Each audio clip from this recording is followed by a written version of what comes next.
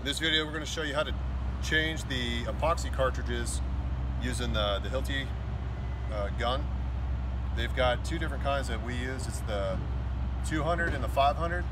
If you don't know the difference between how to change it, you're going to make a big mess, waste some time and money. So here's how you change the cartridge. Just pop it up from the bottom, flip it up all the way, press this little lever, and it's going to easily come out.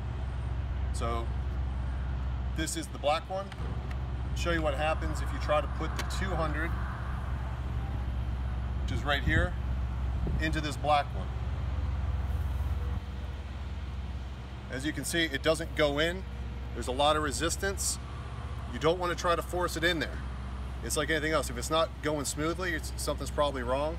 And in this case, it's the wrong cartridge adapter. The black one is for the Re-500. The Re-500 looks very similar to this, but it's black. So they're trying to color coordinate things. So the black one goes in the black cartridge adapter. What you want to do is make sure you got the red cartridge adapter. Sometimes it helps if you put a 200 on it when it comes in, if you're the superintendent, to make things easier for the new guys. But look at how easy this slides in compared to the one designed for the 500.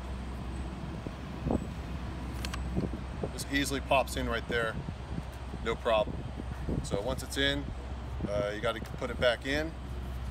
Just take it, start down here, do that, and click it in. Set it all the way down, and then screw on your tip when you're done, and you're ready to rock and roll.